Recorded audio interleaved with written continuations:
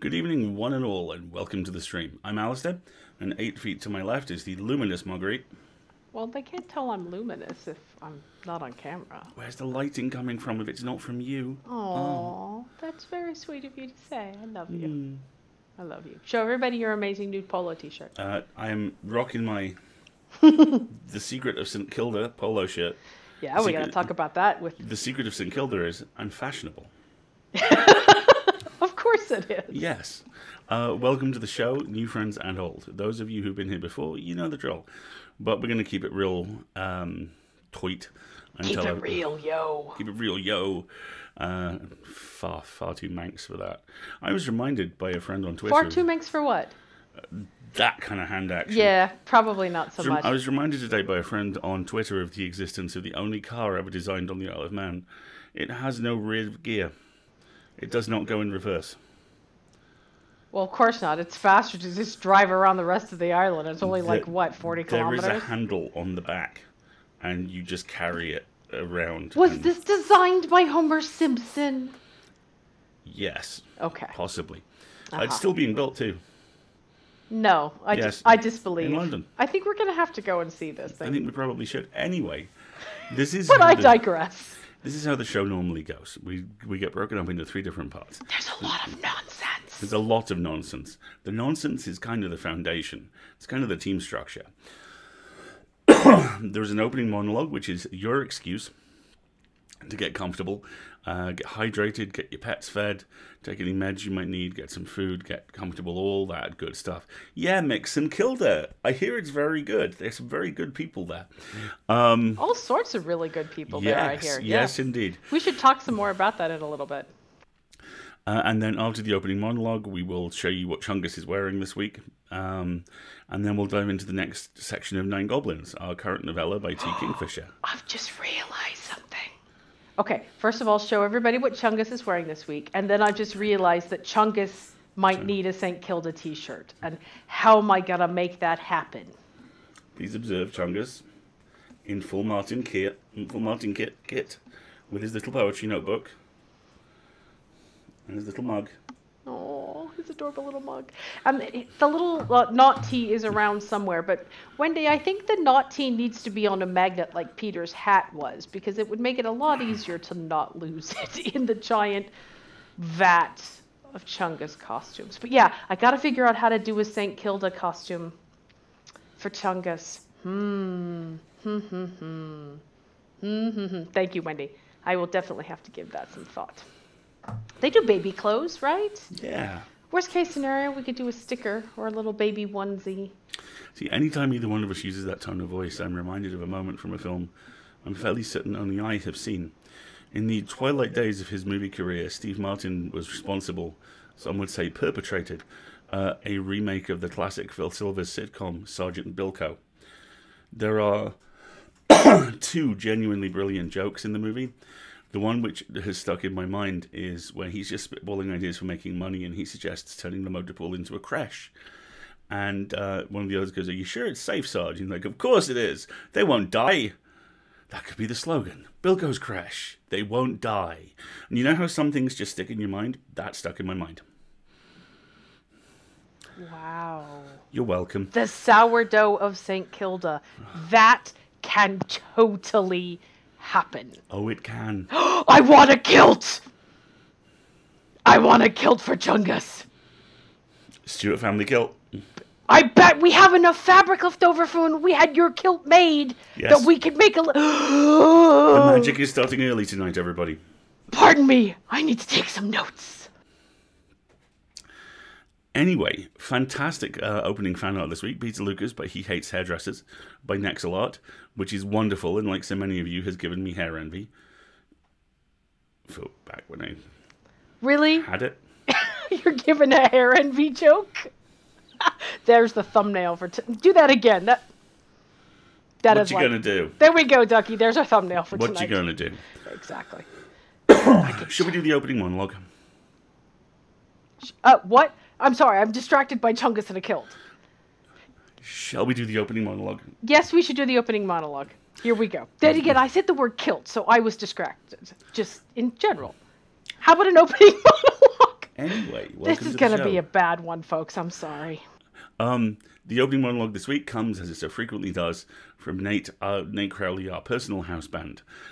Video game journalist, video game writer, Warhammer 40,000 writer, creator of probably the best zombie novellas I've ever read. Nate is the business. And yeah, I've already read this once, and I don't think the corpse count is going to drop appreciably at all. Total War Warhammer 3 brings tower defense, boss fights, and lakes of sick to Total War. I like it very much. Great. You got a corpse in the title? Oh no. Wendy, start your engines. Oh, she's underway. Tower defense and Total War are not, you might think, two tastes that go particularly well together. You'd be surprised. Last month I got to play one of the set-piece battles from Total War Warhammer 3, which are an army of furious fantasy Slavs battling to fortify a toehold in their invasion of Hell. There were barricades built, hordes of devil dogs wiped out by AI-controlled magic spaffing turrets, a gigantic polar bear made out of moss and dirt. You know, normal, reasonable things, and it was bloody wonderful. Does spaffing mean what I'm afraid it might mean? Yes, it does. Yes. Okay. It's Content warning for this. Bodily fluids mention. Violence and war. Apologies, we didn't get to those ahead of time. That was entirely on me. My apologies. It's okay. Yes, there are party games I should never tell you about. It was interesting, you know, seeing your reactions to last month's remaster of Total War Rome, a game originally released during actual Roman times when centurions walked the earth. I learned there were more people than I thought for whom the entire Total War experience peaked in those long ago days of the early 2000s. To those grown-ards, and I use the term with respect, even though it sounds like a medical term for dying pirates, the series' main strength was always its commitment to realism. Things started going downhill with the advent of faster battles in Shogun 2, whenever it was that armies of men learned to transform into boats at will rather than be forced to load into separate naval units. I doubt it will be a surprise to such traditionalists if I say that Total Warhammer 3 is not going to be the game for them. You know, even more than Total Ham Warmers 1 and 2 were not for them, because this game frankly looks bonkers, and coming from me that is both a considered and unambiguous statement of praise. This series has always been an exercise in extravagance, after all, in line with Games Workshop's typically maximalist take on fantasy. The number of factions introduced over 5 years, 2 games, and a relentless flood of DLC has reached the point where few humans alive could conceivably have played a campaign as all of them. The variety of units, spells, and special mechanics involved is dizzying, and such is the bulk of the Mortal Empires campaign, which stitches together the first 2 games in their entirety, that entire civilizations can remain semi-broken for years, submerged in a deep sea of other things to do. But TWW3 will simply not be a third bucket of sausages tipped into this already groaning wheelbarrow of meat. There's your gender for the week. Groaning wheelbarrow of meat. In the words of lead battle designer Jim Whitstone, Creative Assembly want to go out with a bang on their fantasy extravaganza, pushing the man who turns into a boat out in every aspect of the game. And so we come to the bit of it I played, in which the forces of Kislev, who are a bit Russian, a bit Polish, and a whole lot extrapolated from a middling presence in the tabletop game, have broken through the barriers of reality itself in order to invade the realms of chaos. Realm of Chaos, or rather, the Realms of Chaos. I read those books. Because, hey, why have one hell when you could have 4? This realm belongs to Khorne, the god of pub car park fistfights. And bad wannabe metal? Yeah. And consequently, it is an eye-pummeling wasteland of flames and gore, strewn with brutal monoliths of red iron and vast blood-chundering skulls.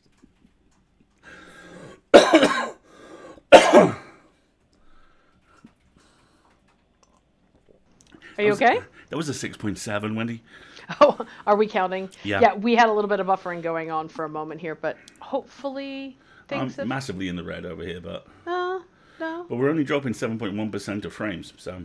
Okay, things should hopefully be catching up soon. I don't think it's us. I think it's Twitch. It's so much richer and busier than any battlefield I've Total Warred on before, and I'm curious to see its sister locations in the realms of Tzeentch, bird-faced god of shitposting. I'm sorry. Can you say that word again? Tzeentch. Is it T-Z? E-E-N-T-C-H. Isn't it Samish? No, that would involve I's and C's having blackout sets. This is in a Warhammer, right? dumpster, yes. Zamish. There's no way that's Zamish. It is Zamish. There's no M, there's an N. Oh my gosh, we're going to have Warhammer Wars now. Let's move on quickly. If the chat want to come up with a ruling on how you pronounce Zeech, then please do. Slanesh, the artist formerly known as Captain Sex. Really? Hi, I'm 12. A Nurgle, the master of bin juice. I'm sorry, what? Nurgle, the master of... And Nurgle, the master of bin juice. Ew.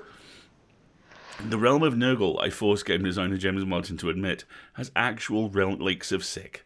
It's a far cry from Rome's tall grass and forest terrain, innit? Anyway, the brave lads and lasses of Kislev have invaded the place under the leadership of Queen Katarine, who's like a metal version of Elsa off of Frozen, and who has a hot bar packed with extremely powerful ice spells. They are faced with a new survival battle type, in which their mission is to seize and hold 3 capture points. Each of these points provides a battlefield-wide buff for whoever holds it, is guarded by a swarm of demons, and is placed accessibly deeper inside the stronghold of the Blood God. What's like more, you do. The brave, not quite Russians, can't just fight and move on. Once taken, each point must be held against a massive initial counterattack, coming from every direction at once, and then a permanent trickle of infernal bastards from the map's edge. Oh, and then they have to fight a gigantic flying Satan, aka the greater demon Bloodthirster, in order to win the day. As you can imagine, this is all way in excess of the level of opposition one would face in even the most pitched endgame battle of Total Warhammer 2. Even the counterattack at the first capture point made my mouth fall open a little bit, like the bloke at Helm's Deep in Lord of the Rings when they see the thousands of Christopher Lee's beefiest boys wading towards them down a canyon.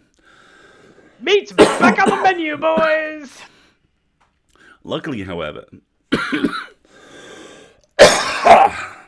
however, you are not expected to manage all of this with the strong but inconveniently finite force of troops you start with. At each counterpoint, you gain control of a portal through which reinforcements can be summoned, as well as a number of hardpoints where either towers or barricades can be constructed. As the third string to this bow, you can perform mid-battle upgrades to any of your individual units, beefing up their attack, armor, or shield values, healing them, or giving them a really encouraging team talk. All of these activities have a cost in supply, a generic token resource earned through killing devils and maintaining control of capture points. The game is pretty generous with the amount it allots you, and yet at the same time it's never enough to make you feel like you're doing more than clinging on by your fingertips against the horde. Hard decisions must be made. Do you spring for the big lad magic turrets to whittle down incoming swarms, or crank up the murder score on your shock cavalry in order to get the job done up close? Do you build unscalable walls and usher cheap battalions of archers into the blood zone to fire volleys over them? Or do you erect cheaper, lower barricades and spend the leftover money on riflemen to line the parapets? If it makes it easier to decide, I should mention that the riflemen's guns are also axes. Really? Yes. Weird.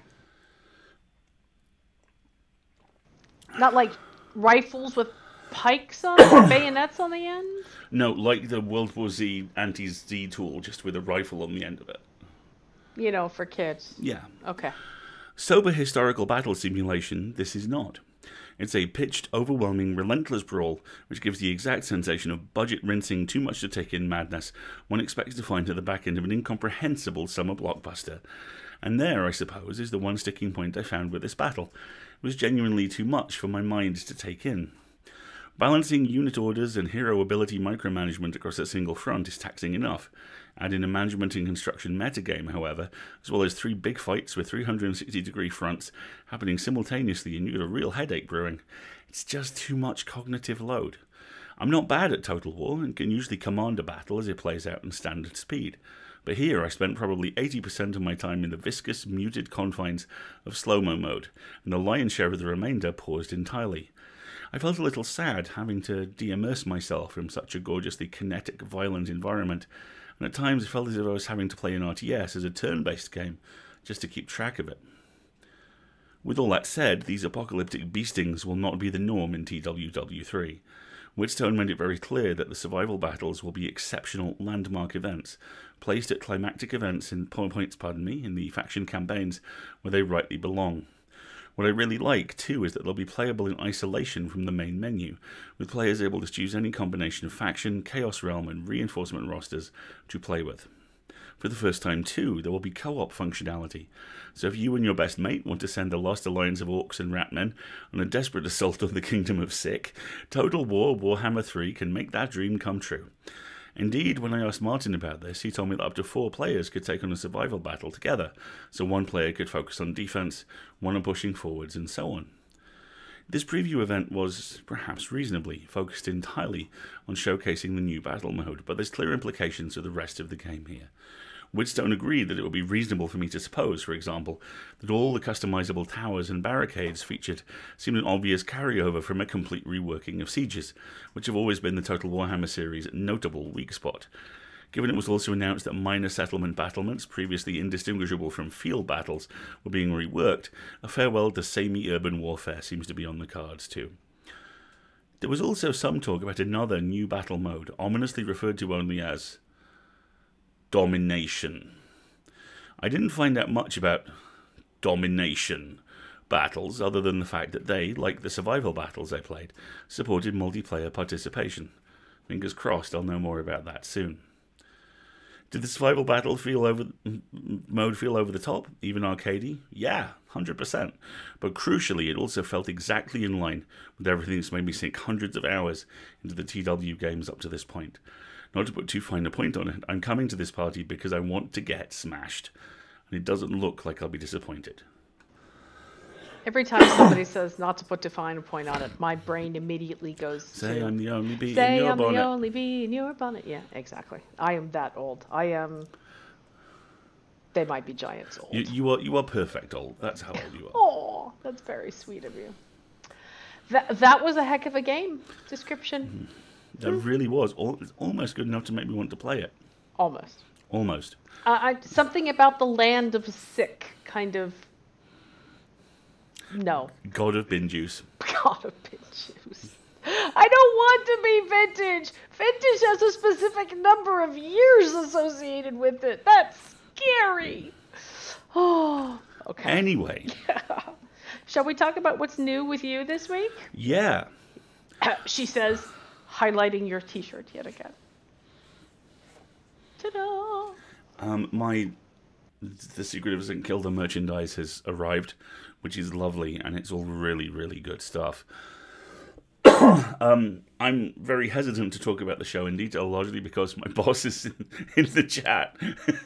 Hi, Mick! But I've read the script, and oh boy. You know that horrible, hoary old cliche about this is your new favourite podcast. Guess what? This is your new favourite podcast. This thing unfolds like nothing I've seen. And I've got a really, really fun part in it. And it is enabling me to do something with my vocal work I've not done before. And actually to confront one of the many facets of my total lack of professional self-confidence. I am fairly convinced that I have absolutely no range. I can do relatively convincing Cockney. I'm sorry, could you remind the chat how many different characters you will be voicing this evening? 7. Plus? Okay. I've got some decent accents on me. Apparently my Bristolian is note perfect, which I'm really pleased about, because that's fucking hard. But I've always kind of felt that my range is very much in, jovial early 40s nerd. I am very much like my idol, like my older brother from another mother, Mr. Rollins. I'm just like, I do a thing, and I'm going to audition for you, and if the thing I do happens to be what you're looking for, that's great.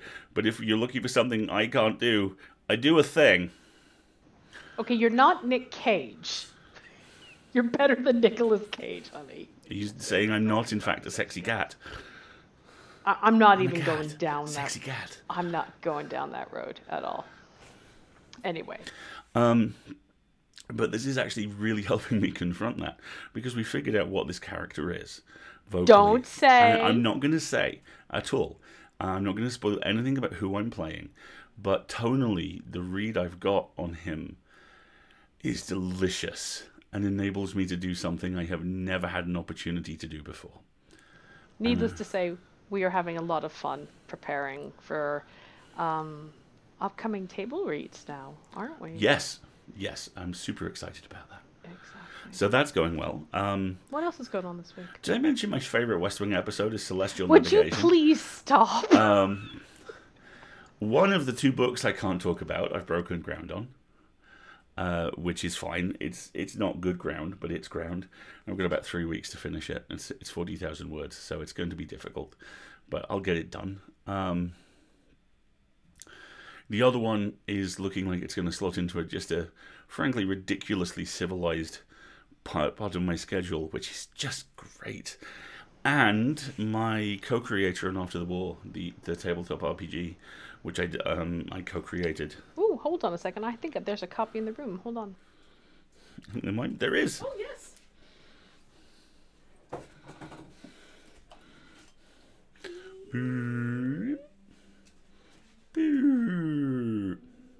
Thank you. Someone outside is very excited about their motorcycle. What are you doing? I wanted to make a note of a thing for the show notes. You're making a note here? Checking it twice. Huge success? Yes. Please pardon Alistair while he drafts the note. What's happening with me? Not telling! Can't tell! Yeah! Well, we got some things done this week, which was really nice. Yes. We got all the Hugo packet stuff done and turned in, and which those is will great, be... and it's a lot of work. Those will be live, hopefully shortly, which will be nice. But yes, my co-creator in After the War has come back to me, and I've got about 10,000 more words there.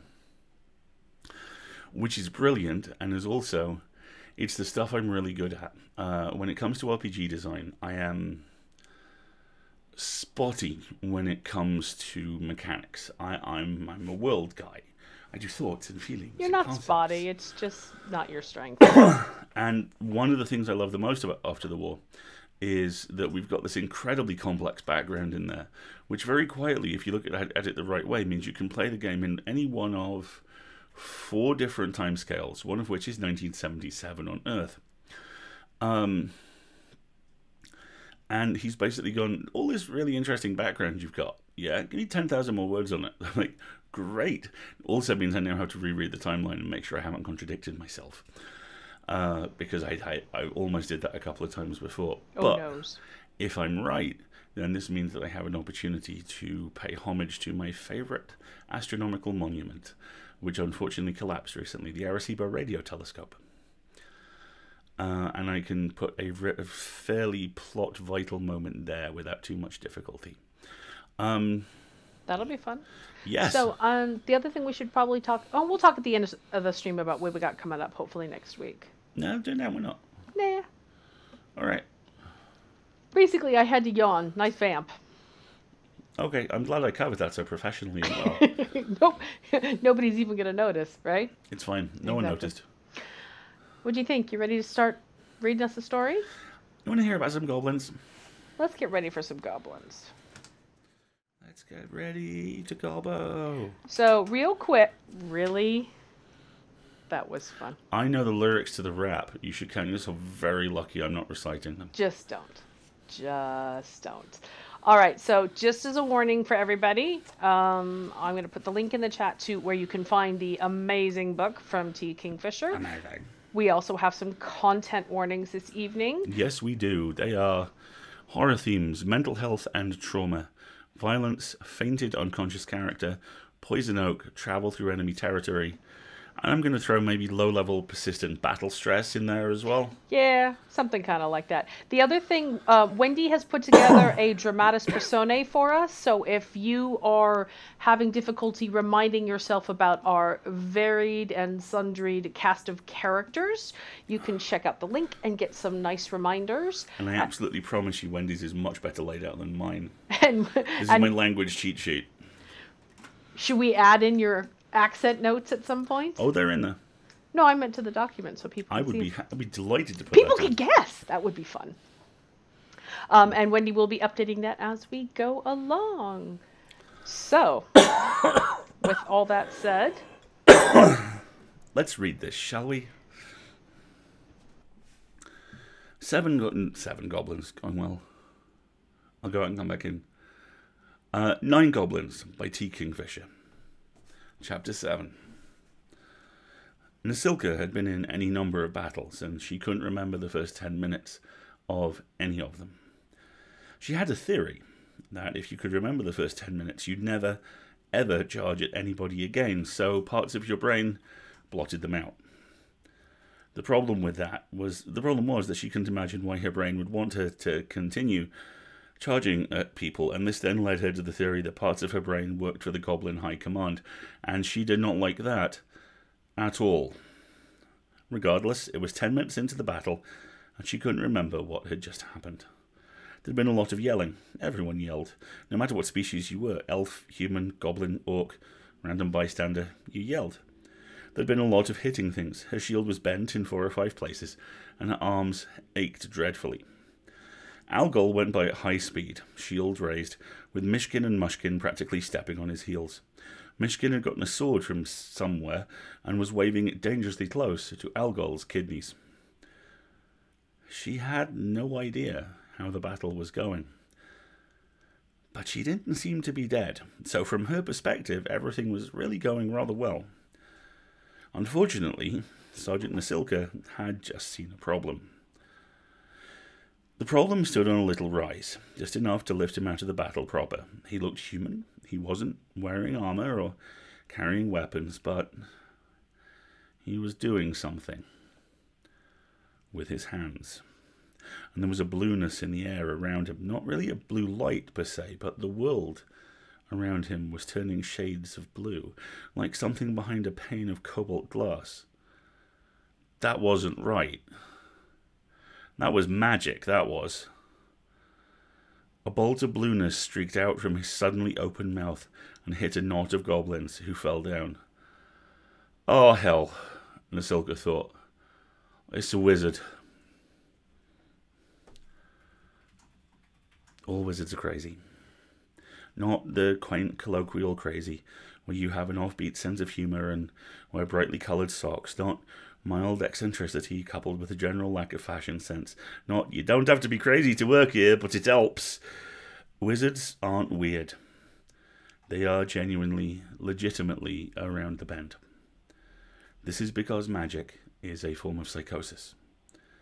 Forget the bearded men wearing robes covered in stars trying to sell you bargain spellbooks. 9 times out of 10, it's a scam. The 10th time, they really can do magic, but it's not something they can teach you. Various parties have done intensive studies of arcane manifestation disorder, or as it's called, AMD, and the results often make for interesting reading, but they still don't know what causes someone to have a sudden psychotic break and wake up able to throw fire from their fingertips. It just happens. There are basically 2 kinds of sufferers of AMD, the high-functioning and the rather less so. High-functioning wizards can live on their own, and while they tend to be shy and awkward in social situations, meticulously neat, easily startled, they're not any worse off than the rest of us. The more unfortunate wizards generally require someone to dress them and should not be allowed near sharp objects. By its very nature, magic is highly complex and highly individualized. It's hard to say what magic can and can't do, because it varies so wildly between wizards. Some of them are battle machines. Some of them are good in the garden. Some do weather. Some of them can, on a good day, turn a mushroom into a hedgehog, and some of them can shatter mountains. There's a young woman in East Charing who can't talk, but can heal just about anything that ails you. You just don't know. Because of this unpredictability, basically nobody relies on magic. People have tried, but you get a lot of very unhappy wizards, and they are not a group you want to make unhappy. While individuals with AMD often find work suited to their own particular talents, the only large institutions with a policy of employing wizards en masse are armies. Sergeant Nasilka had been in the Goblin Army since she was old enough to lie about being old enough to be in the Goblin Army, and she had encountered a fair number of enemy wizards.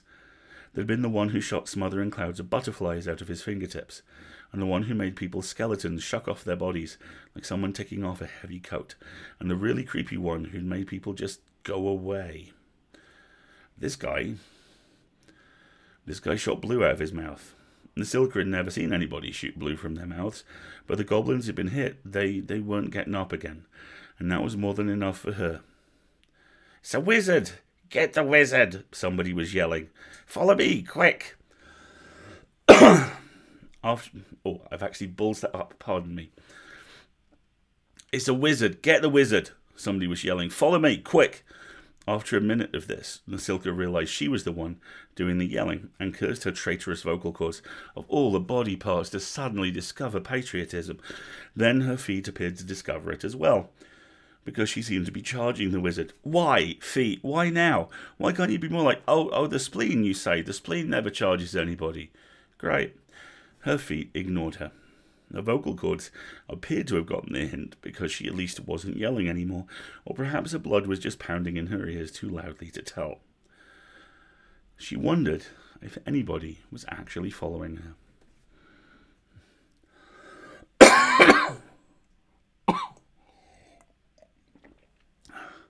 Not daring to look behind her for fear of finding that she was making a suicide charge all on her own, she continued forward. The ground slipped and slid and squelched under her broad feet. At this stage of the fight, footing was often more dangerous than the other chap having a sword. All those feet running and jumping and tearing over the hillside had churned it into dirt and mud and slippery bits. If you fell down, you slid until you hit somebody else.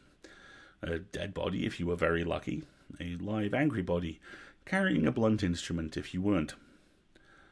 Goblins actually have an advantage in this terrain since their feet are so huge, but there are limits. She tripped over something, goodness I hope that wasn't what it looked like, and stumbled down the slope, not entirely in control of her own course. An elf appeared in front of her. He had a sword. Unable to stop, and for lack of anything better to do, she ran directly into him at full speed. He squawked and went down. So did she. Overhead, another bolt of blue shot out and dropped a nearby goblin like a rock. Sometimes, whoever gets up first wins, and since Nasilka was sitting on the elf's legs, she had a tenuous advantage. The elf kicked and bucked under her. She slammed a club down on his knee and put a stop to that, rolled to her feet, took aim and stomped hard. Now, male elves are no different from any other humanoid species in some regards. He probably wouldn't die, but he would certainly wish he did, and Nasilka didn't have time to stick around with the wizard still spitting bolts of blue everywhere. So she slid and squelched forwards, and then she got onto a patch that somehow still had grass on it. Oh, glory! And got traction and pounded forwards. She was 20 feet away, and it occurred to her that her entire plan was hit wizard with club, hope for the best. This wasn't a bad plan, as such things go, but it did not seem to have a contingency for the wizard spitting blueness at her. There were footsteps behind her. Somebody yelled. The wizard looked up and his eyes went wide. Nasilka had to do it. She darted a glance behind her. The entire 19th, from Algol down to Blanchette's teddy bear, were right there. Shock warred with gratitude, warred with the horror that she was going to get them all killed. Nasilka left her emotions to sort the matter out on their own time, raised her club and thundered up the last few feet to the wizard. Whoa! The wizard stopped shooting blue. His mouth opened again, and this time in what looked like a cry of terror, and he reached both hands to one side and grabbed at thin air. Nasilka wondered if he'd gone mad with terror, or if he was trying to milk an invisible cow. Then, and even for magic, this was bloody weird. He grabbed the air and yanked.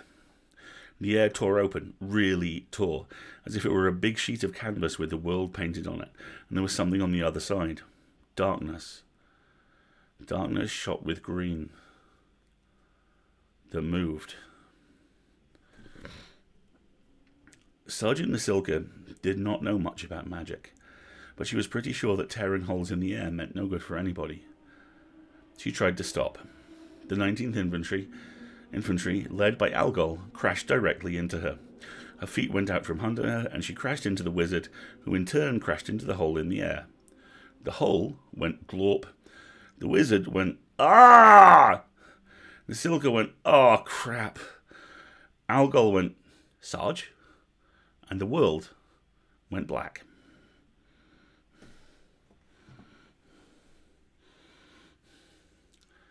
Soon we will have an emoji for this.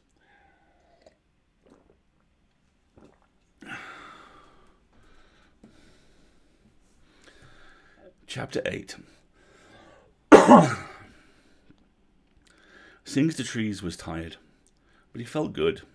This was his normal state of being, so he didn't stop to notice it. The bone doe, now with a splint and a tightly wrapped cast, had melted into the trees, followed by her brooding companion. The stag hadn't liked him messing around with the doe's leg, and had rattled near constantly, like a furious rattlesnake, till the doe had turned her head and snapped her exposed teeth in the stag's direction. Sings to Trees gazed off in the middle distance with a vague, pleasant expression, the way most people do when present at other people's minor domestic disputes, and after a moment the stag had stopped rattling and the doe would turn back and rested her chin trustingly on Sings to Trees' shoulder. This would have been a touching gesture, but for the fact that her chin was made of painfully pointy plates of bone. It was a little bit like being snuggled by an affectionate plough. That's totally tonight's gender. But the leg had gotten splintered and wrapped, and the doe was walking more easily already, and beyond that, it was in the hands of whatever gods looked after the articulated skeletons of deer. So he pulled on the rusted handle of his pump until water gushed out. He washed his hands, and then plunged his whole head briefly under it. Refreshed and spluttering, he headed back up to the farmhouse to look something up. Sings to Trees, while not having many fragile things, did own a small library, which he kept locked in a cedar chest for safekeeping. One look at the outside of the chest, scorched by fire, scored by claws, chewed by teeth, and some kind of acid had etched a random design in the lid, made it obvious why something as fragile as paper was on the inside. He had several herbals, full of small, neat drawings of plants and careful notes, 2 of which he'd written himself. He had a Sleestak's Guide to Common Farmyard Maladies and Diseases of the Goat. It was amazing how many of those showed up in Trolls. And the Good Elf's Almanac, which contained many E's and very little useful information. And of course the exhaustive Herbal Remedies, which were 6 inches thick and full of bookmarks. He even had a dog-eared copy of Medica Magica, which was full of outright lies and falsehoods, but every now and then had something worth paying attention to. The book he really wanted was near the bottom. Sings to Trees dug down, pulling up precarious stacks of leather bindings on either side of the trunk, till he found a volume and lifted it into the light. The silver leaf had long since flaked off the cover, and the letters had become a series of flat spaces in a sea of tooled leather, read as much with the hand as the eye. In the language of humans it read, bestiary. The elf sat down and began, carefully, turning pages.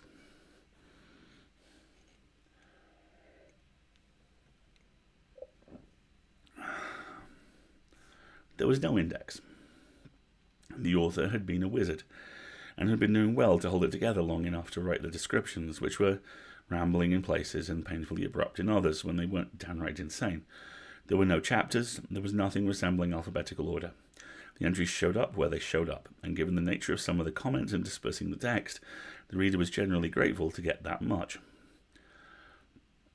The pictures, though, the pictures practically moved on the page. Even in scratchy black and white, they shone like little gems.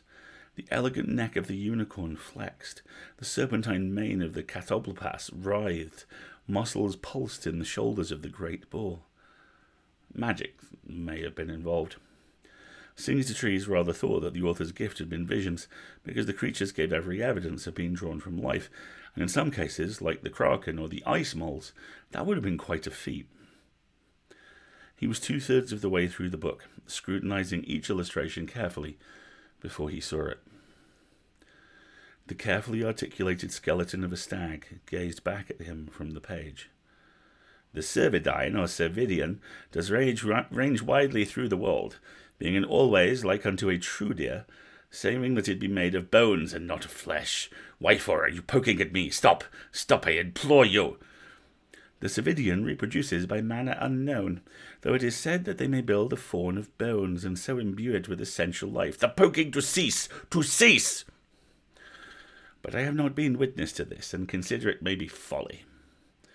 It is known the civilian is much fond of magic, and very curious, like unto a magpie, and will oft be found in areas of great mystical disturbance, which perhaps it may eat, for it take no sustenance of grass. I will become angry if there is more poking, and only damps its bones in water and dew. Why do you not stop? It went on in that vein for quite a while, and by the time the author had got control of himself again, he was talking about the limerick contests held by manticores. Sings to Trees closed the book thoughtfully. Of course, just because the civilian was attracted by magical disturbance, it didn't follow that there was one happening nearby. But it was still interesting. He hadn't seen such a creature in all the years he'd been out here. He should probably send a pigeon to the rangers and ask them if anything weird was happening. There was an almighty crash from the hearth, and Sings bolted to his feet. The raccoon had learned how to open the hutch, and had celebrated its newfound freedom by knocking the hutch over, along with the iron fire grate and the tea kettle that had been warming there. It sat in the midst of the wreckage, paws clasped in glee, and greeted Sings to Trees with a happy clap. The elf sighed. He had enough trouble without borrowing more, so he scooped up the raccoon cub, rescued the kettle, and began putting books away before his patient got any more bright ideas.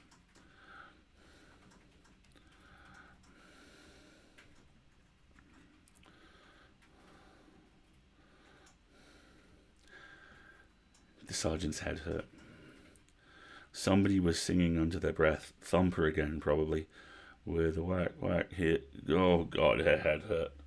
She wanted to go back to sleep. Sleep was really good. Sarge. Oh, God, they wanted her to wake up. Sarge. Sarge, we have a problem. Worse and worse. They wanted her to wake up. And they wanted her to be the sergeant. She didn't want to wake up and be the sergeant. Being the sergeant was thankless. They didn't pay you very much more. When something went wrong, you were the one that had to fix things. Responsibility was lousy. Sarge. On the other hand, if you didn't see things were done right, it'd get done badly, and watching the resulting inefficiency was like being poked repeatedly in a sore tooth. It galled at her. Besides, if she didn't get up, Murray would be in charge, and he hadn't done anything bad enough to deserve that. She opened one eye. Algol was shaking her shoulder. Oh, that didn't sound right. She paused, licked her lips, tried again. Her mouth was dry. Yes, Corporal. Sarge, we have a problem. Of course they had a problem. Everybody always had a problem. There was a war on. She sat up. Where's the battle? We don't seem to be there anymore, Sarge. Don't seem to... Most of the 19th was sprawled on the ground. Murray was on the other side of what looked like a small clearing in the woods, except they'd been on a hillside, not in the woods. Where did the woods come from? Did those trees grow while I was asleep? Algol considered this dutifully. I think they usually take a bit longer than that, Sarge. Is the battle over? Did you carry me back the way we came? Algol shook his head. I just woke up, Sarge. Murray came over, folding up a little glass and brass contraption in his hands. We're not at the battlefield. Thank you, Corporal Obvious, said Nasilka, ignoring that she had said something similar about 30 seconds before. No, Sarge, you don't understand. We're not anywhere near the battlefield. We're miles off. There's a break in the trees over there. I got a sighting on a mountain. I think it's Goblin Home. Well, that's fine then, said Nasilka. I mean, Goblin Home. Sarge, it's at least 50 miles away. We're on the wrong side of it. She considered this. The seaside. The human side, Sarge. Sergeants don't scream. They shout at people quite a lot, but they do not scream. Nasilka took a deep breath and let it out cautiously. She didn't scream. Okay. That was fine then.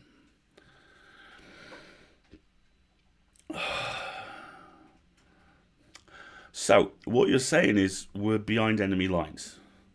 Murray laughed. There was a slightly hysterical edge to it. Sarge, we'd have to move about 40 miles up just to be behind enemy lines. We're practically behind the enemy nation. Ah. There was a long moment while Murray fiddled with his glass and brass thing, and Algol stared up into the trees, where Nasilka's mind was an absolute blank. She was a sergeant by virtue of always being the responsible one. She'd had the same 2 weeks of boot camp as everybody else. At no point had they covered what to do when you are accidentally whisked into the heart of enemy territory. Still, you had to do something. "All right," she said, finally. "Murray, Algol, get everybody awake and on their feet. Check for wounded. See who came with us." They saluted and peeled off. Nasilka got to her feet and looked around. It wasn't a bad forest. Other than the fact that they were absolutely not where the... Other than the fact that they absolutely were not supposed to be there, it was actually a perfectly nice forest. It was deep and green, and the ground was covered in a soft mat of some little plant or other. The spots under the trees were deep with pine needles and leaf litter. Birds were calling from the canopy. The branches whispered and shifted gently in the wind. It was a nice forest. It had probably belonged to goblins once. It was a shame they couldn't stay here for a bit. She sighed. Up in the trees, a crow went, "Ark!" and the call seemed to hang in the air for a very long time. "Everybody's up, Sarge," said Murray. "Nobody's bad hurt. Blanchett's got a twisted ankle." Need to check something? Oh, yes. "He says I can walk on it," said Blanchett, nodding to the teddy bear. "Probably not a full march, though." "Tell him thank you," said Nasilka absently.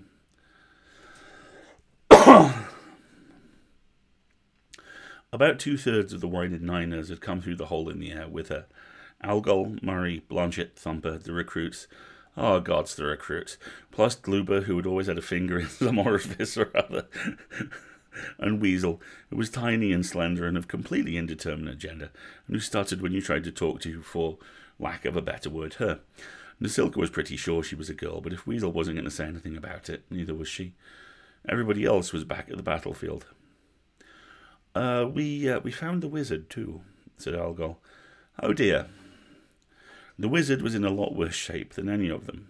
He was still unconscious, his breathing was shallow, and his skin was grey. Now, this would have been normal in a goblin, but he was one of the pinkish humans, so it probably wasn't a good sign. He had a thin, worried face and badly bitten fingernails. He didn't look like a lunatic killing machine, but then, who did?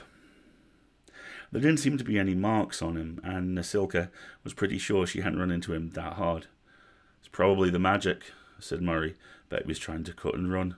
That thing in the air was an escape route. Maybe it takes energy to go through it, and when we all fell through it, it knocked him out." "What do we do with him now?" asked the recruits meekly. The 19th all looked at each other while carefully not meeting each other's eyes, which is actually a really neat trick. Nasilka sighed. "They ought to kill him." They all knew they ought to kill him. He was the enemy. He was a wizard. He'd probably killed a lot of goblins shooting that blue stuff out of his face. He'd kill them all if he had a chance. The problem was that it's one thing to kill somebody when they're charging at you with a sword or shooting blue things from their face, but it's an entirely different thing to kill somebody who's lying unconscious on the ground. The one is just war. War's like that. This, though, this felt like murder. Now, goblins are nasty and smelly and grumpy and have bad attitudes, but they are not inherently bad. They're pretty much like everybody else. They don't kill people for fun, regardless of what the propaganda posters say. And this guy was a wizard, and wizards were scary, but you had to feel a little sorry for them too. They probably hadn't wanted to wake up one day with the power to unmake the world. Nasilka shook her head. We're not going to kill him. Everybody relaxed imperceptibly. We can't tie him up, though, Murray pointed out. When he wakes up, if he gets his hands or his mouth free, he could, magic us. So we better be a long way off when he wakes up then, said Nasilka. Everybody get ready to move out. Thumper, cut a crotch for Blanchett. Kluber, get your finger out of there. Algold, do we have any blankets? No, Sarge, we don't have much. Nobody took their full kit into the battle. Murray's got some mechanical stuff in his pack, and I've got a rope. But beyond that, it's basically whatever we've got on our backs. And our field kits. The standard issue Goblin field kit is a pocket knife, 2 bandages of dubious cleanliness, a rubber band, a stump of candle, some dried fruit, and a book of matches. It fits into the standard issue tin cup, which then fits into a small pouch. It was better than nothing, but not by much. If I cannibalize a couple of things, Murray patted his pack, which caused everyone to brace briefly for an explosion, can probably rig another travel stove. We'll be able to cook anyway. Does anybody have a bow and arrow? Nobody did. Archers were another unit entirely. The 19th was strictly hand-to-hand. Weasel put up a hand shyly. Oh, I don't have Weasel yet. This is great. Yes, Private? Weasel turned bright red. Nasilka put an arm around the small goblin's shoulders and turned her around so that the eyes of the troop weren't on her. In your own time, Private. I can use a sling, Sarge. Good. We might actually eat after all. We're almost ready, Sarge, said Algol. Blanchett was experimenting with his crutch under the watchful eye of the teddy bear. Nasilka looked down at the wizard. No blankets. She was going to miss it tonight, but she pulled her cloak off and laid it over the wizard. Poor Sod was probably in shock, and if he didn't stay warm, it was as good as having killed him. Besides, he was a wizard. They had a hard time fending for themselves. Algol, see if you can get a little water into him before we go. I'd rather not leave a trail of dead bodies behind us.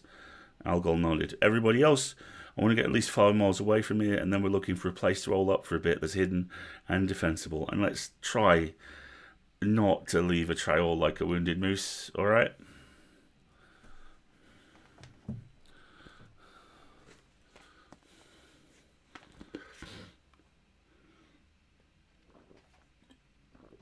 I was just saying that suck your teeth thing is the most British thing Nasilka's done so far. Well done. No one deserves her. I love Nasilka.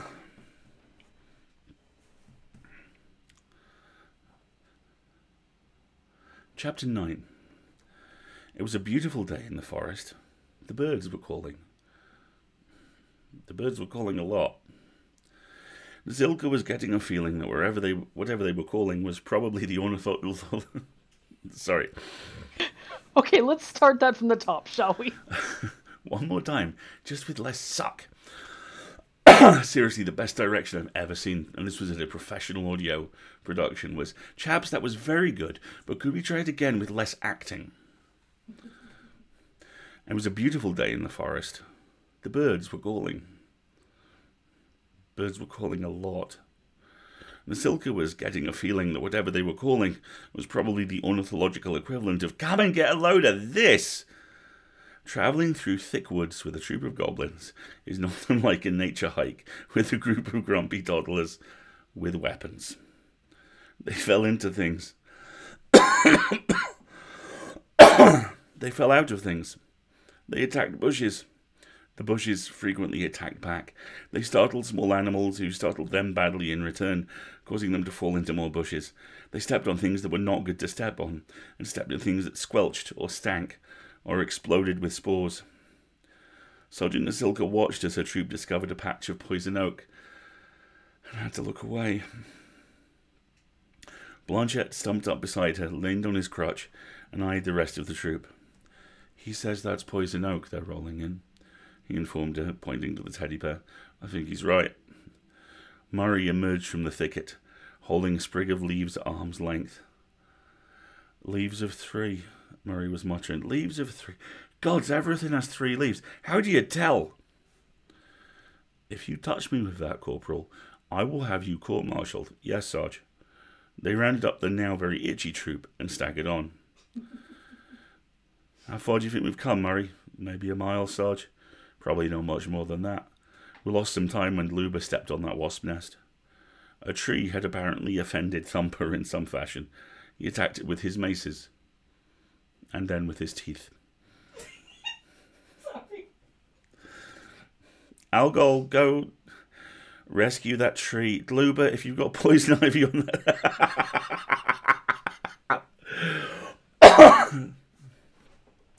Let me try that again. Algol, go rescue that tree. Luba, if you've got poison ivy on that finger, you are going to regret sticking it in there. Weasel, whoa! Weasel turned scarlet and mumbled something. Is that a pheasant? I made a sling, Sarge. She held out a strip that in a former life had been a section of rancid goat-hide loincloth. Slung over her shoulder was a very large, very dead bird, nearly as big as the little goblin's torso, and sporting a gorgeous rainbow of feathers. Thank you.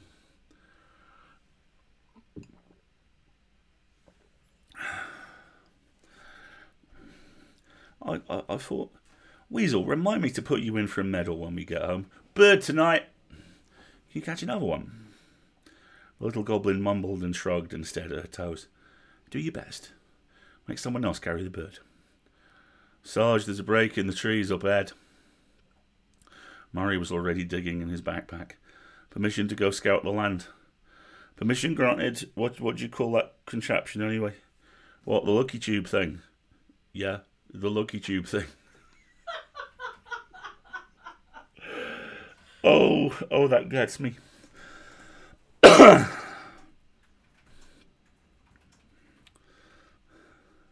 I'm going to try that again, just with less giggling. Permission granted. What do you call that contraption anyway? What, the lucky tube thing? Yeah, the lucky tube thing. Ask a stupid question. Yeah, go get the lay of the land. Everybody take 5. Glue, I warned you about that finger. Murray returned in about 10 minutes, frowning. Algol supervised the application of mud to scrapes, stings, and welts. Nasilka was mentally composing a report to the Goblin High Command, detailing the need for wilderness survival training for the troops. Heading 1. Poison Oak. Identification of. What's the good word, Murray? Murray chewed on his lower lip. Not much of one. We're on the west edge of a pretty substantial forest. Runs a fair way. Curves around to the north, so if you follow the edge, we'll get closer to Goblin Home, but we won't get there very fast. What about striking out from the forest? I wouldn't recommend it, Sarge. It's all farmland out there between us and home. Absolutely flat for a long way, practically right up to the foothills. At least 30 miles of farm, 20 more of hills. You or I could make it in a couple of days, but with this crew. He spread his hands in an eloquent gesture that expressed, rather better than words, the general competence of the Whining Niners at anything resembling stealth.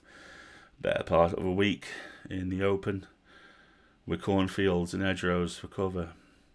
You know I'll follow you anywhere, Sarge, but I think it's suicide. Heading 2. Moving stealthily. Practice thereof. And if we follow the forest? Probably closer to 50 or 60 miles, although it's hard to tell. Could be more. We'll still have an open bit at the end. Can't tell if the woods go to the foothills, but I don't think they do. But we'd be under cover most of the way. Nasilka nodded. She had a brief vision of herding the 19th across open fields by night, hiding in drainage ditches during the day. Barking dogs. Men with crossbows. I'm thinking we'll go with your plan. One more thing.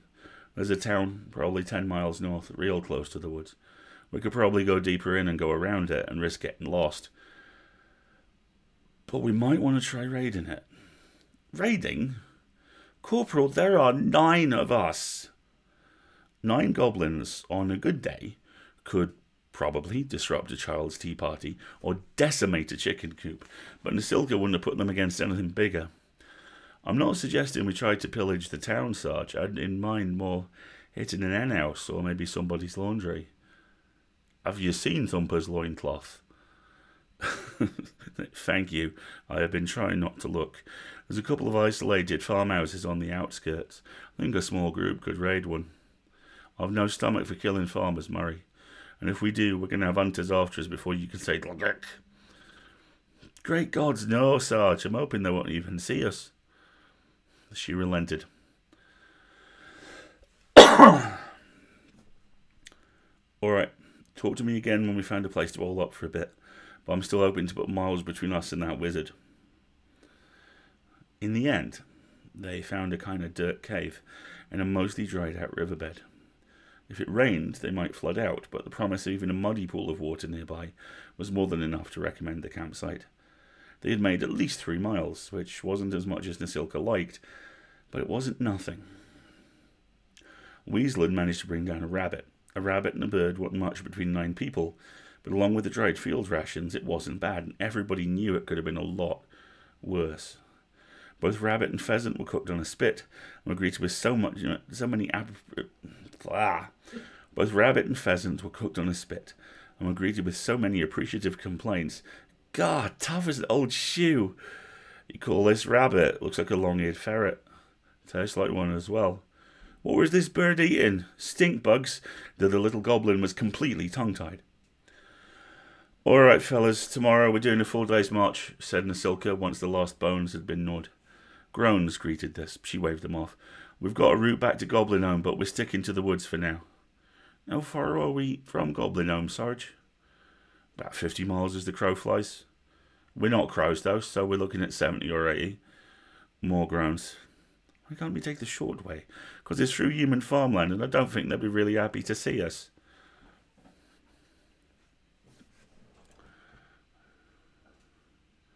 Oh, I don't have Gluber either. This is great. Perhaps we could go in disguise? Asked Luba, hopefully.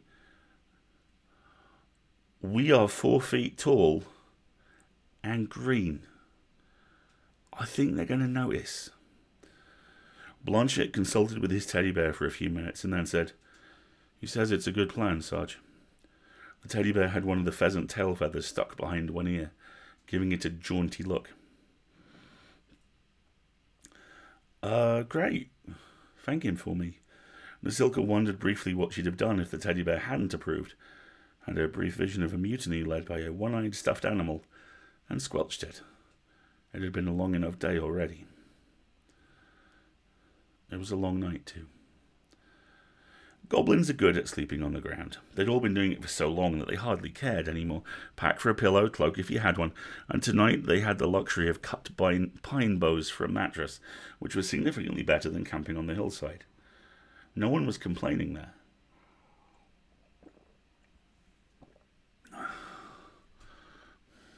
No. The problem was the noises. Generally, the noises of goblin digestion, snoring, and other indelicate processes were enough to drown out anything outside. This time, however, the gurgle of 9 stomachs had nothing on the woods.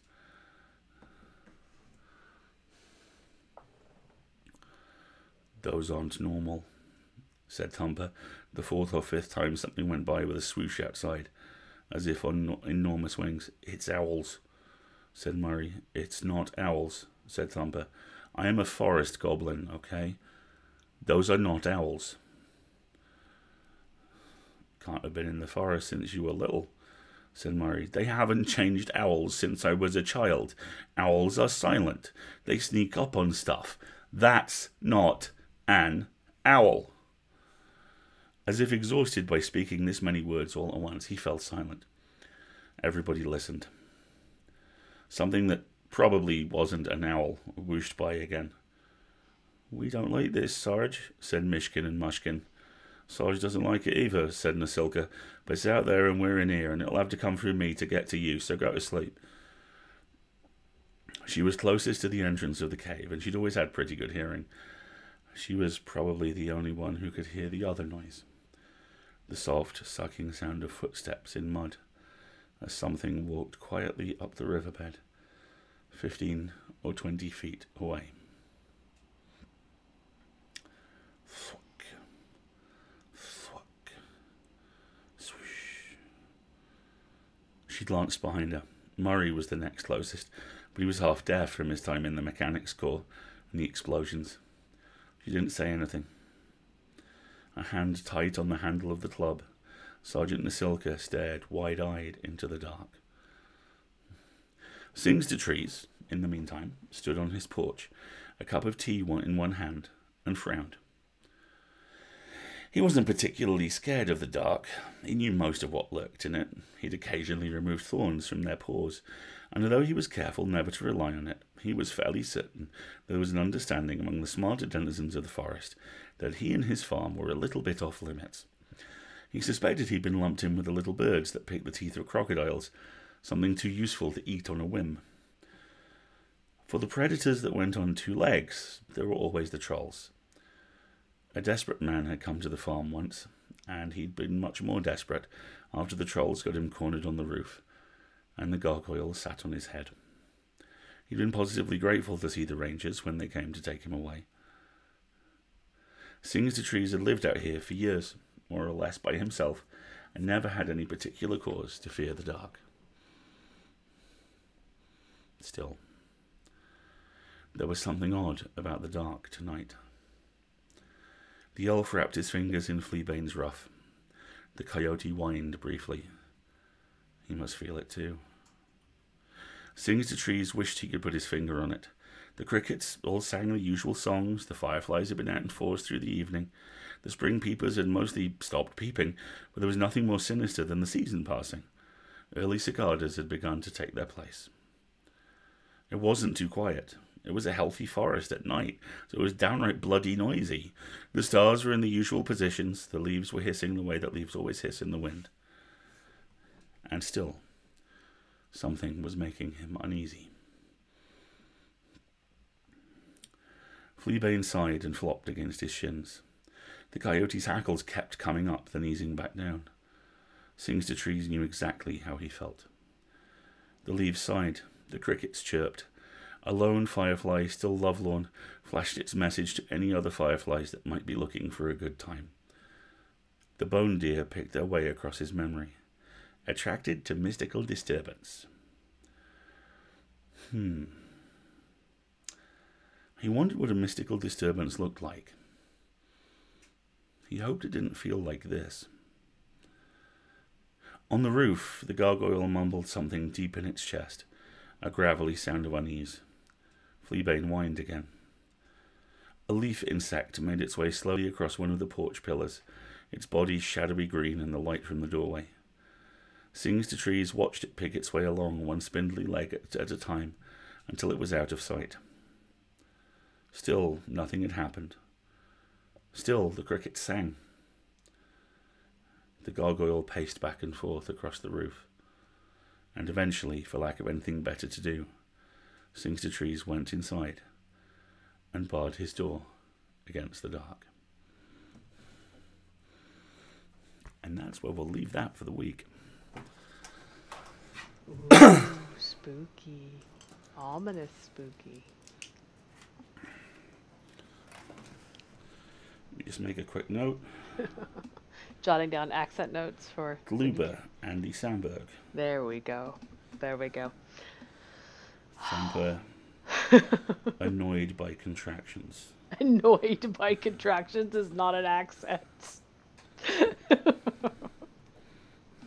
How about a break, everybody? We've been going a little more than an hour now, and it's Pop-Tart time, I'm thinking. So we're going to cut away and take a break for a couple of minutes. Just as a reminder, we always do a countdown when we come back. So if you don't see a countdown on the screen, you've got at least 60 seconds. Take a chance to refill your drink. If you've got a drink that was hot, maybe make sure it still is. Attend to any medications, pets, snacks, all that good stuff. And we'll be back in a couple of minutes.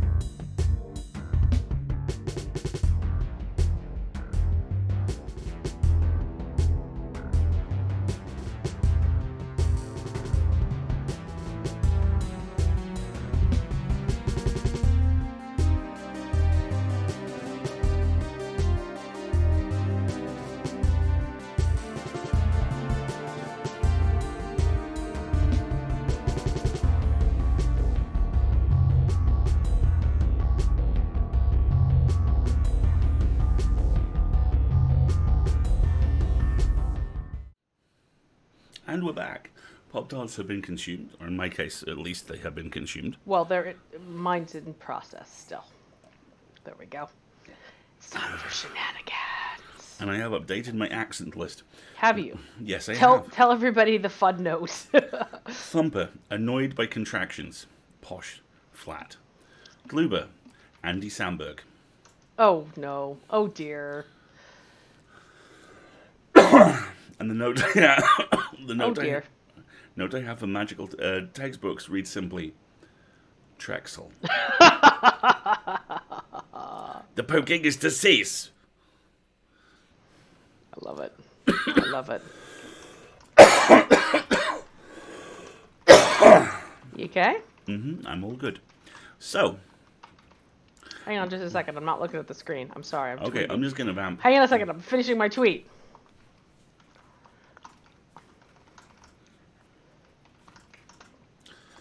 That went so badly. Go. You're good. So now we come to the final stage of the evening's festivities, which is shenanigans. Hang on a second. If I was really on top of things, I would have changed that. Okay, say that again. So now we come to the final section of the night's festivities, which is shenanigans. See? Doesn't that look totes profesh? That looked totes profesh. Late, but totes profesh. It's all good. It is time for some nonsense. Time for some fandering. And this week we're taking a slightly unusual approach to shenanigans. Most of the time, it's Magnus Archives related content. This week, it is... Okay, so I think you need to set the stage for this. For those of you who were with us in the stream a couple of months ago, was it a couple of months ago? In the before time, in the long, long ago. Sometime around April 300th of 2019. When the delightful Matt F. Wallace joined us. You have some context for this. For the rest of everybody, please describe Mr. Wallace. Matt Wallace is a 6'5" former professional wrestler who used to teach unarmed combat techniques to soldiers. He is the kind of person who won life to the left when John Wick sneaks into the nightclub. In the original John Wick, you go, "You working tonight, Matt?" "Yes, sir." "Take the night off, Matt." "Thank you, sir." Yeah, that bouncer, that could be Matt Wallace. Yes. Abso-freaking-lutely. He looks terrifying. He is the epitome of human teddy bear. He is. He's one of my favorite people on the planet. And his wife, Nikki, is my sister from another mister. Yes. She's, in fact, your SoCal twin, isn't she? She is my SoCal sister. Absolutely. I am NorCal. She is SoCal. We meet in the middle, and there is Jamba Juice, and it is glorious. Pardon me? You doing okay? I'm doing good. He says, coughing again. Dog Pond, perfect, nailing it here with statement of Matt Wallace regarding pain, humiliation, vandalism, and retail theft. Yes, this is absolutely what's about to happen. Matt is a lovely human being and a fiercely talented author, and we'll be throwing up some links to some of his best books in the show notes. And Matt also, I think largely because for a very long time he was in a profession which was made entirely of ego and entirely of presentation, has no front. This is a man who is defined by fierce, relentless honesty. And when things go wrong for him, as for all of us, every now and again, they go thrilling levels of wrong. I mean, extraordinary levels of wrong. This is one of those stories. Well done. Excellent segue. Thank you. Hey, who's up for a relatively low-stakes tale of pain, humiliation, vandalism, and retail theft involving me that is absolutely 99% my wife Nikki's fault, and if she tells you any differently, she is a liar? It's story time. Please mute if you hate long stories. So, Nikki and some of her friends in her office are trying to eat a little healthier at work, and in said effort, they alternate preparing and bringing in breakfast and lunches for each other. It is a good thing, and I support it. Today was supposed to be one of Nikki's days, and we meant to food prep for it yesterday. Got all the stuff at the beginning of the weekend. Sunday came, we didn't do it. The reasons may be erotic in nature, it's unimportant to the story. Nikki said she'd just buy them all lunch today, and with apologies and no big deal. Fine, except I couldn't sleep last night. So around 4 a.m, I was wide awake in bed and decided, screw it. I'm a nice guy. I'll get up and make all the food for them. Yay me, right? So I prepare all the makings for Big Mac salad, which is one of my specialties. It's a salad that tastes like a Big Mac, as should be evident by the name. We use sugar-free Thousand Island dressing. It's a good time. Breakfast is supposed to be egg white muffins. The plot twist is coming. Egg white muffins involve mixing up egg whites with various ingredients, pouring those ingredients into a muffin tin, and baking them. Simple. I dice up jalapeno. Jalapeno, you see that? Yes, because in this country, they say jalapeno, and Pinot is a wine. And Pino is a pepper. And it makes me angry every single time. I have heard people over here refer to them as jalapenos. I dice up jalapeno, cilantro, onion. It's all going smoothly. Time to mix everything together and pour it in the muffin tin. Only, where is our muffin tin? We must have one, yes? This was Nikki's plan. Nikki is a baker. What is a baker without muffin tins, I ask you? But I cannot, for the life of me, locate one in our kitchen or garage. I call my mother-in-law. It's now like 5:30 in the morning, but she's awake. Do you have a muffin tin I can borrow? You already borrowed it. Oh, we didn't bring it back? Approximately 9 million years of listening to her searching her kitchen later, and apparently no. No, we did not. What happened, dear reader, is every year after we do our taxes, something in the house breaks. It's more than a tradition. It's an inescapable curse. We angered or slighted some warlock and can never make amends. This year, immediately after taxes, our stove shat itself.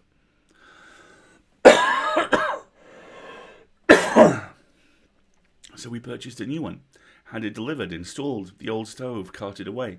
Neither Nikki, for whom baking in this household is almost sole province, and who put the goddamn thing there, nor I remember to check the old stove storage, where the elusive muffin tin was.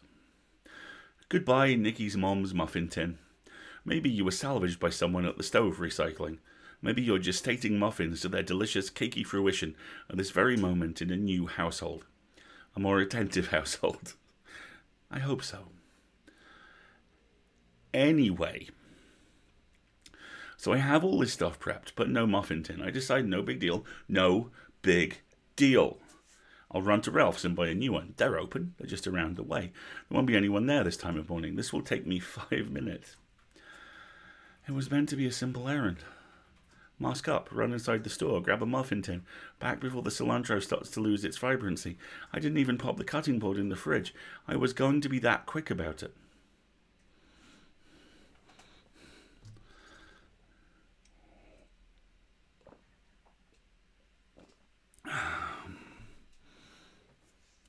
Quick quiz, folks. That was totally a dramatic tea in case you all missed it. What do you do after you dice up hot peppers? What do you do? No. You have to do that in the bad guy from Speed voice. What do you do? What do you do after you dice up hot peppers? What do you do? What is the one very important personal grooming step you should always take after handling the innards and seeds of very hot peppers, especially before leaving the house? Did we mention there are content warnings for this? Let me put those in the chat again, just one more time. So yeah, as I'm turning into the Ralph's parking lot, I rub my right eye. Just a little. I admit it, I violated the holy pandemic tenet of touching one's face, and I did it at the worst possible moment. I rubbed all the fiery essence of several peppers right into my eyeball. It wasn't that bad at first, folks. And it wasn't my first rodeo with a capsicum ocular mishap. The phrases like capsicum ocular mishap are why I love Matt Wallace. Capsicum. Capsicum ocular mishap. That's a band name. And now, Capsicum Ocular Mishap with Crazy Gods of Endless Noise. It certainly couldn't be any worse than the time Nikki did the same thing with her hands and my penis, right? True story, for another time. I figured, hey, I'll power through it.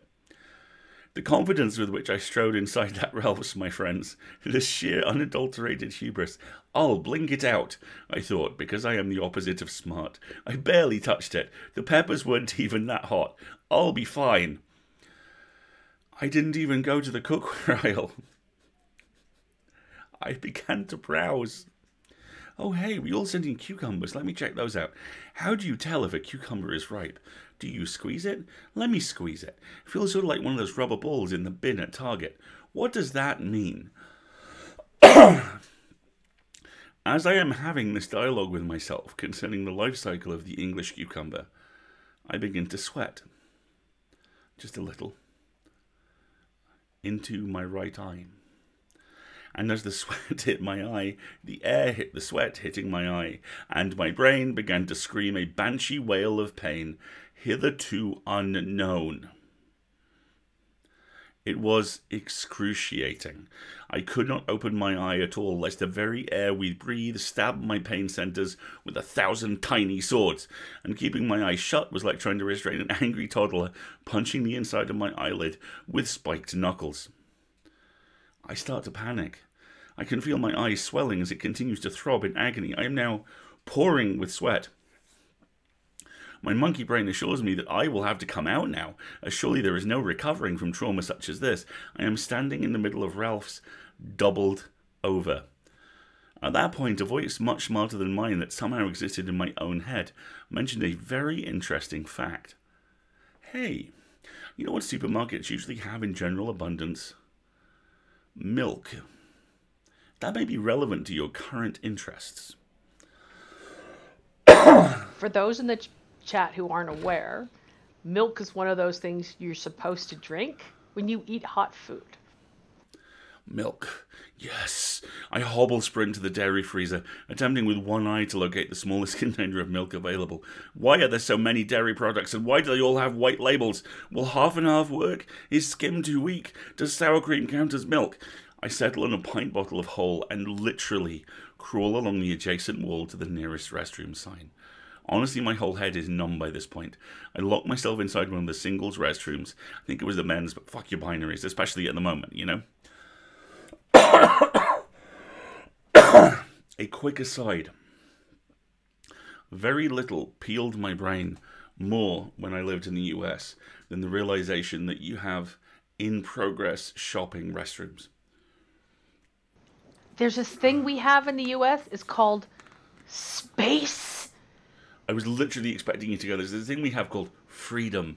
No, I wouldn't say that. But especially in California,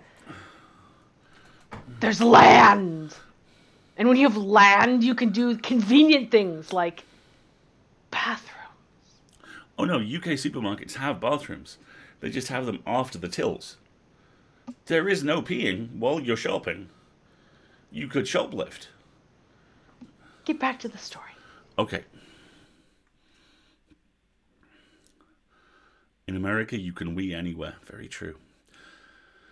Curveball. I try with trembling hands and limited vision to open the milk. People have been opening milk for as long as milk has been bottled. How fucking hard can this be, right? This is a caveman task. Brute strength. I'm great at those. Only, my friends, only this milk bottle, see, this milk bottle was uncircumcised. There was plastic foreskin completely covering the gap. Why? And I could not pry this plastic away to save my life or my eye. It is worth noting at this point, and as several of you, including Ursula V, have already pointed out, this is all happening while I am standing next to a sink, utterly filled with running water. And listen, I don't claim to be a master strategist, okay? My reptile brain hissed, milk! And that was the only solution it would accept in that moment. So I attempted to solve the worst Nickelodeon's Legends of the Hidden Temple challenge ever, the way I usually solve most of my problems, by using a knife, which I generally carry with me. Now, many of you will say, Matt, you should have used your knife to cut away the obstructing plastic. And yes, you are correct. I had formulated an alternate plan, however, and oh boy, did I think I was MacGyver in that panicked moment. Let me tell you. My plan was thus. puncture the center of the plastic milk bottle with my knife, very, very delicately, just enough to allow me in a highly controlled and professional manner to squirt small amounts of milk from the bottle into my injured eye as needed. Simple, elegant, effective. And in Matt's defense, cinematic? I mean, I'm sure his movie script writing brain went straight there. You can practically see that scene in an episode of MacGyver, can't you? He's basically shotgunning the milk at this point. Yeah. I wish to reiterate several key factors before pressing on. 1. I was still in an immense amount of pain. 2. Everything I am describing occurred in a matter of seconds. 3. This plan made perfect sense to me at the time. Your Honor. Here is the good news.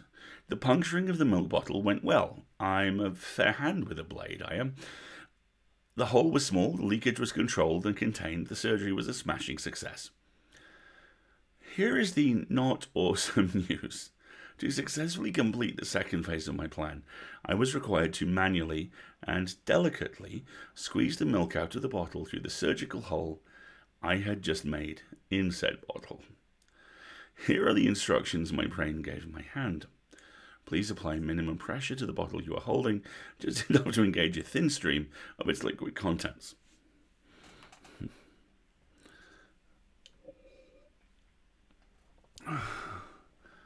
Here is what my hand heard. Hulk smash! Hulk smash! Hulk smash! Cross bottle like skull of enemy smash! Oh, semi-important information. By this point in the restroom, I had removed my shirt because it seemed like a good idea before dousing my face with milk. So, there is me, naked to the waist, eye pulsing and swollen to the size, colour of an sun-ripened tomato, craning backward over the sink of a Ralph's bathroom, head tilted like Jennifer Beals. Like Jennifer Beals on the post of a flash dance as I turned the bottle held above my face into a milk grenade. It fucking exploded everywhere, all over me, all over the bathroom. And listen, I could make any number of colourful ejaculatory jokes metaphors here, but I'm not going to, because this is a story of human error and suffering, and it is serious literature.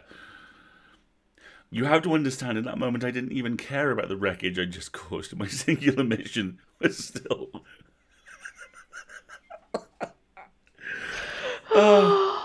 my singular mission was still milk in hurty eye only. That was it. That was my everything. There was still milk in the bottle. At the bottom, I could feel it. I could sense it. I only had to pry the already half-destroyed bottle open from the middle.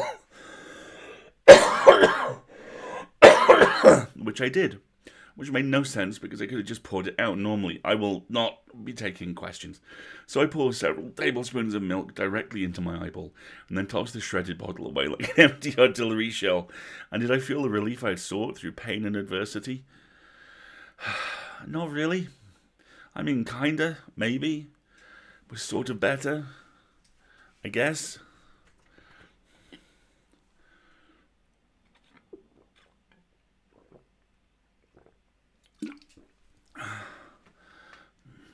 At this point, inevitably, I'm sure you'll agree, there came a gentle knocking at the bathroom door. A voice beyond the door, no doubt the source of the knocking, did not wait for a reply to said knocking, and spoke to me thusly. Sir, you're not allowed to take things from the store into the bathroom. And indeed, I had noticed a sign upon entry out of my single functioning eye, informing potential bathroom users products were not allowed in the bathroom. I assumed some policy would make allowance for emergencies. Perhaps I had chosen to ask forgiveness rather than permission. At this point, I was finally able to take a step back from things and assess my situation. Here's what I came up with. I was a 6'4", 380-pound, half-naked man in gym shorts, covered in milk, with a swollen red eye, who had just destroyed a bathroom I did not own. Now, how to remedy this situation? Again, my reptile seized upon the simplest and most actionable answer. Lie to this person who cannot see you. Clean yourself up and clean the bathroom up, and leave the store as briskly as possible. No one will ever know. Perfect plan. Bathrooms are made for cleaning. I just need, yes, there it is. An automatic paper towel dispenser. It operates on sensors. Like in the future. It is like paper towels in space. I feel like Buck Rogers every time I use one and wait, why aren't they coming out? No paper towels, friends. None. I wanted to scream. Am I trapped in a goddamn sitcom? Fine. Toilet paper. Not ideal, but workable. It's encased in some fucking heavy-duty Faraday cage bolted to the wall, but surely an end is poking out somewhere. Surely. No! All the while I had not answered the individual on the other side of the door. A fact that had not gone unnoticed by them. Sir, gentle, probing, unassuming, maybe a little suspicious, but aren't we all in this world of malice and cruelty and inscrutable human nature? I began, more unsure of myself than I'd been since I was a very small child, understanding of the world only that I possessed no power over it or myself. An emergency. Are you okay? They asked, very genuine concern there, naked and unveiled in their voice. Touching that, for a stranger, a potential impediment to their professional life. And how could I answer, friends, except honestly? No, I said. Do you need help? More urgency in their voice now, an urgency that spoke of a readiness to act, to do whatever was necessary, to intervene on behalf of an unseen stranger in distress.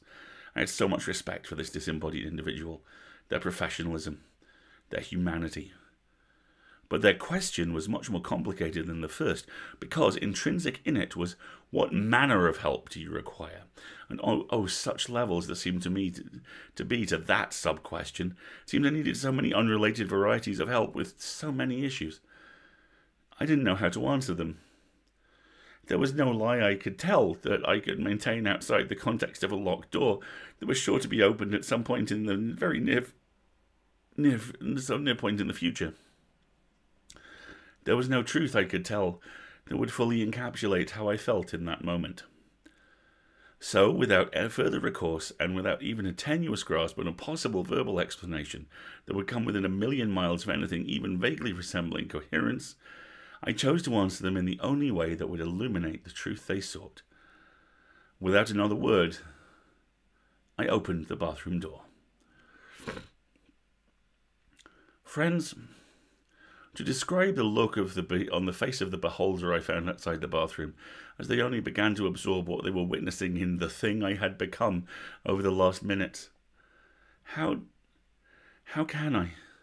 Have you ever truly realized the awesomeness, the enormity of the universe? It was that. It was a look of uncomprehension, even as you know, not think and not believe and not suspect or theorize or ponder, but know what you are perceiving is bigger and realer and more fundamental than anything you have yet encountered in your time upon this earth. Anyway, his name was Albert, and he was very nice. He once squirted picamus in his eye at a birthday party, so he got it. He got me a towel and said they'd clean up the bathroom. I had to pay for the milk. Small price, really. Epilogue. My eye had begun to shrink and clear, and the pain was much less. I dried myself off. I slouched to the cookware aisle with my destroyed milk bottle and retrieved a 12-slot muffin tin, which I purchased. However, upon returning home to my kitchen, to the diced jalapeno that had done me wrong, I realized in my post-trauma haste and malaise, I had in fact grabbed 2 muffin tins, stuck together, and only paid for one. After all of that, after Albert's grace, I had stolen from Ralph's. I have decided not to return the excess tin. I will pay for it, perhaps leave the money in a thank you card addressed to Albert, but I'll give the muffin tin to Nikki's mom to replace the one we allowed to be spirited away in our stove, thus closing the muffin tin loop. Now in closing, you may ask what I learned from all of this. Nothing. Not a goddamn thing. If the same thing happens tomorrow morning, there's a 99.9% likelihood I will repeat precisely every step I have just painstakingly outlined. I can only be what I am. Thank you for your time. Thank you for your attention. Here is a picture of me and my eye in the aftermath of this story in the same Ralph's bathroom, just to prove this is a real thing that happened. Oh, and the egg white muffins came out immaculately. God bless. The end. We'll include the link to the whole Twitter thread in the show notes, and some of Matt's very excellent books, which you should buy. Matt is a god amongst men. Oh, he bless truly his is. whole entire face. Poor guy. I have to admit, when he was doing this live, by the time he got to that point, I was convinced he was going to get home and realize he had forgotten the muffin tins altogether. But I will say, the first time he mentioned, I diced up the onions and the cilantro and the jalapenos, I'm like, you didn't wash your hands. I know exactly where this is going. Because one of my favorite condiments to make is jalapeno jelly. And I have committed the sin of not washing my hands after dicing jalapenos. Now I wear gloves. I just don't even take the risk. Magnificent human being. Oh. So that's our show. Yeah, that was fantastic. Thank you so much for listening. I am delighted to report that we are back on Sunday, as my judging duties are, on this stage of them, are dispatched.